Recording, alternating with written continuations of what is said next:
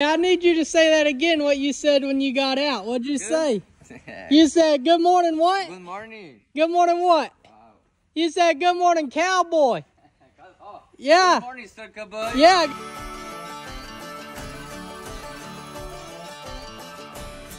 Hey everybody, Shirtless Jake here. Guys, I'm sitting out here on the tractor. I'm waiting for my good friend URIEL to be coming up the driveway back there, guys. He said he'd be here in about 5 minutes, but that was about 2 minutes ago. So if my math is correct, we might have about 3 more minutes until he gets here. But anyway, guys, a couple days ago, I unloaded all this hay, stacked it all up over here.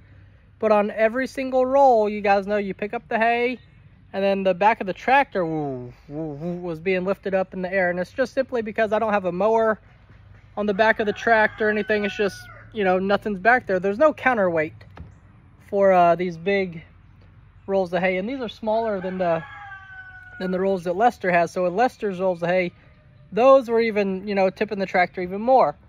So I have this fear of tires, of like blowing up and stuff. My dad's friend owned a tire shop, and he told me a story one time. He was airing up a tire and the tire blew up in his face, and you know, it sent him to the hospital, all kind of stuff. So I'm not scared to like change a tire or to air up tires or to do this stuff, but you know, you're asking me to take this tractor tire and to put water inside of it and air, and that just seems very dangerous and scary to me with me being uneducated about it. So URIEL is going to educate me, and what the purpose of putting the water in the tractor tires is, guys. It's going to weigh down the tractor, so now whenever we scoop up hay, we'll have no more bouncing, no more teeter-tottering, and we're actually going to do a little comparison. So right now I'm going to pull up to this hay, scoop it up, let the tractor teeter-totter, and then we'll try that same thing after we get the water in the tires.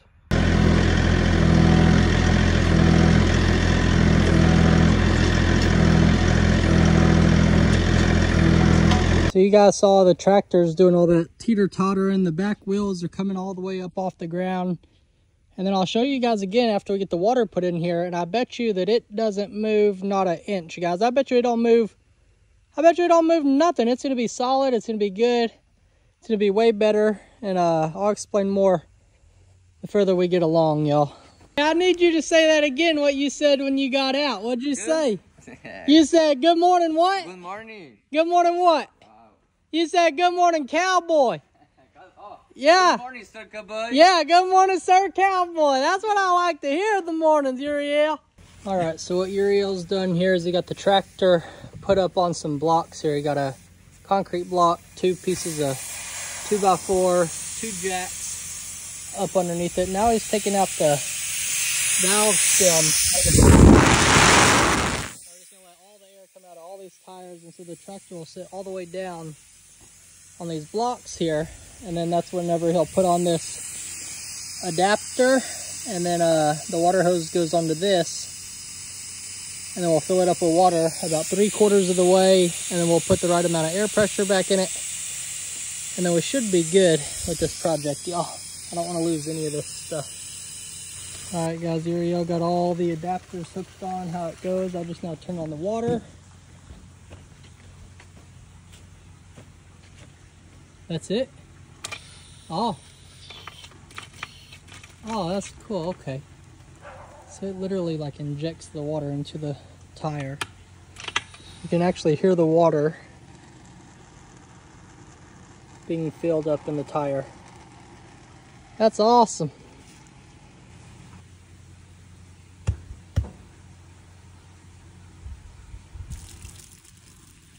Oh yeah. Well, it's going to take a long time to fill up that tire. Uh-oh. Uh-oh.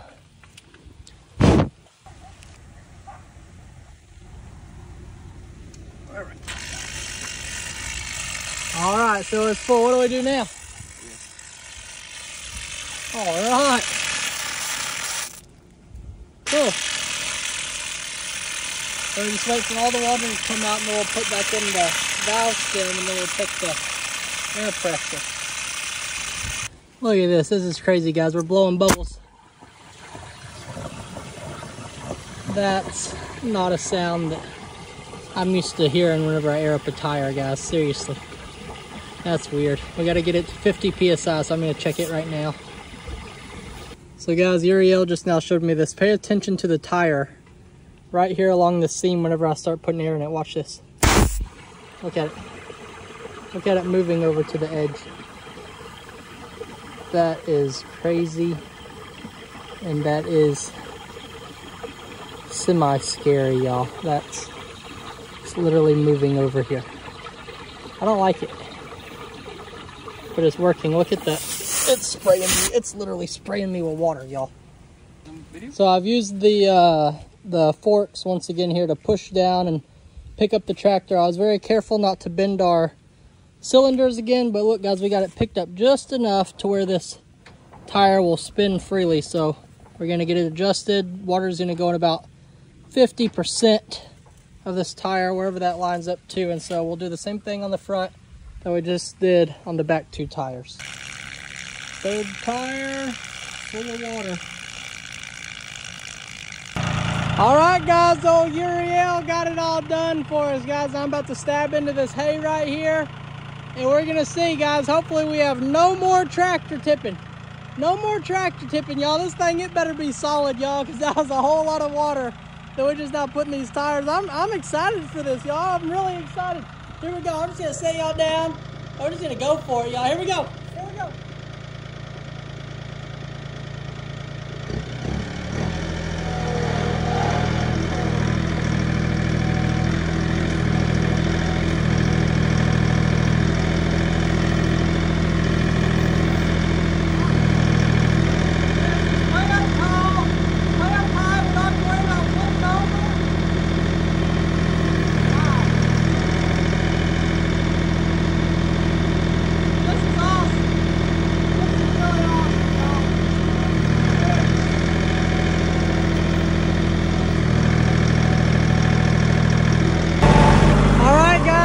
The turn test, and there's no wobble or anything.